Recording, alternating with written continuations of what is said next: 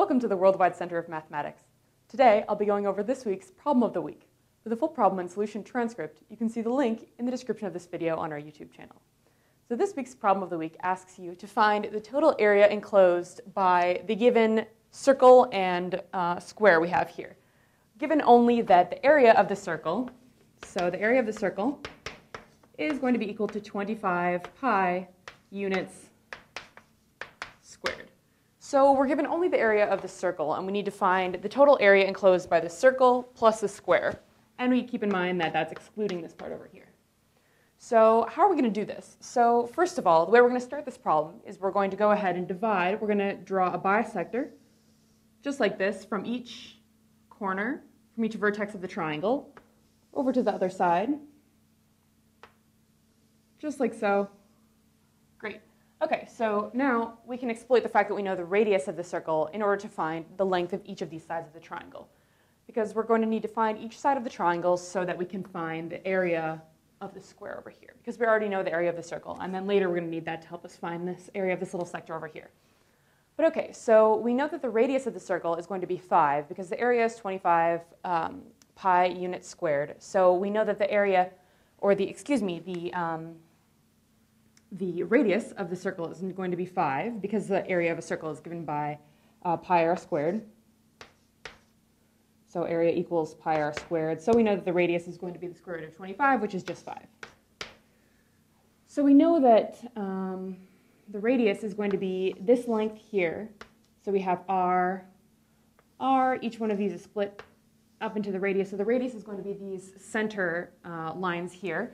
And so we're going to kind of blow up one of these little triangles to see how we can solve for this side length here. So we're going to go ahead and label. If we want this entire side length here, we can call this A, so the entire length of the side of the equilateral triangle. So each of these little sides over here is just going to be that in half, so A over 2. And we can just go ahead and call this, because we're going to use this length here, we can just call that B.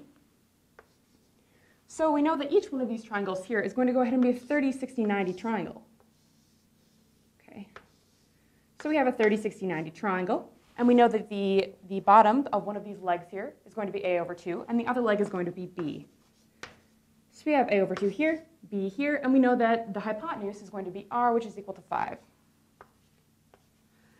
Okay, so now we can solve for B and A over 2 all at once here using, so we know this is a 30, 60, 90 triangle, and this is my artist rendition, but this would be the 30-degree angle, and this would be the 60-degree angle here.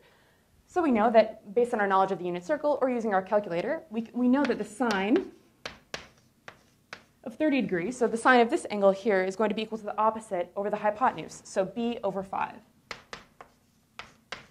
And we know that sine of 30 degrees is 1/2, so we know that 1/2 is equal to B over 5, and alternatively, multiplying both sides by 5, B is equal to 5 over 2.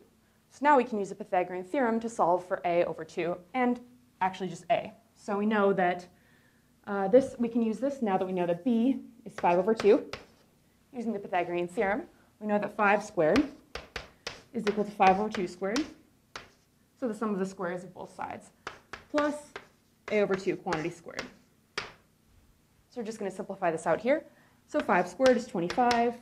5 over 2 squared is 25 over 4. Plus A squared over 4, just distributing the square to the numerator and the denominator. So we're going to go ahead and solve for A now. So we might as well combine this over here. So we have 25. So 25 is equal to 100 over 4, just multiplying top and bottom by 4. And 100 minus 25 is going to be 75 over 4 is equal to A squared over 4. Multiply both sides by 4, and the 4's just cancel out. And we're left with A squared is equal to 75. So we know that A is equal to the square root of 75, which simplifies to, because we know that 75 is equal to 25 times 3, we can simplify this to 5 root 3. So we have just solved for A, not even A over 2. We solved for the entirety of A.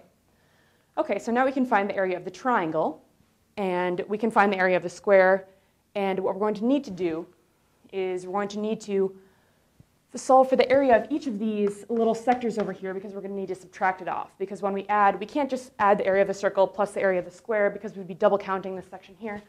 So we have to find the area of that section and then subtract it off from our total. So we know, okay, so I'll write down here that we know that a is equal to 5 root 3. 5 root 3. Okay, perfect. So now we might as well solve for the area of the square quickly here because it's going to be fairly simple. So the area of the square, we know that each side is has length a, so it's equal to 5 root 3. So we know that the area of the square, is going to be equal to 5 root 3 squared, which is again going to be 75. So we know that this whole square here has area 75, and we know that the circle has area 25 pi. So now we're just going to solve for each of these sectors here. So we know that the area of the entire circle is equal to 25 pi units squared. So we know that 25 pi. So actually, we're going to go ahead and, first of all, before we even do anything, we should solve for the area of the triangle so that we can subtract off the area of the triangle from the area of the entire circle, then divide everything by 3. So we'll just call this a sub t for the area of the triangle is 1/2 base times height. So 1/2. And the base is length, so the base is length a, so the base is going to be length 5 root 3. And the height is going to be length, so if you can see this here, this is length r plus b. So r plus b, so that's going to be 5 plus 5/2, because we found that b is equal to 5/2. Just simplify this here, so 5 root 3. This is going to be 15/2. And this is going to be equal to, we have here 5, just making sure, doing the arithmetic right here. Great, so this is going to be equal to 75 root 3 all over 4. So this is the area of the equilateral triangle that's inscribed inside of our circle there. So now we can go ahead and solve for the area of, you find the area of this portion here inside of the circle that's not included in the triangle. So we know that's the area of the circle minus the area of the triangle. So we know that's 25 pi minus 75 root 3 over 4. So that's going to be equal to 100 pi minus 75 root 3 all over 4. And because there are 3 of those sectors, we're just going to go ahead and divide that entire answer by 3 for the area of each individual sector. So we divide that by 3. And in fact, instead of rewriting this, so this entire expression divided by 3 is just going to be equal to multiplying the denominator by 3. So we have 4 times 3, which is equal to 12. So in the denominator, we're going to have 12 here. So that's the area of this little sector here. So the final step is going to be to add together all of our areas and then subtract off that little sector area that we found before to find the area of the entire figure without double counting that sector. Okay, so we want the area of the entire thing, so the area of the circle, so 25 pi, plus the area of the square, which is 75, minus the area of this individual sector, which is 100 pi, just copying, minus 75 root 3 all over 12. And finally, this is going to be equal to approximately, you could just leave your answer as this, but to check to make sure the answer kind of makes sense logically, that our number isn't too big or too small, we find that this is equal to approximately 138.185 units squared, which makes sense, all things considered, given that the area of the original triangle is 25 pi.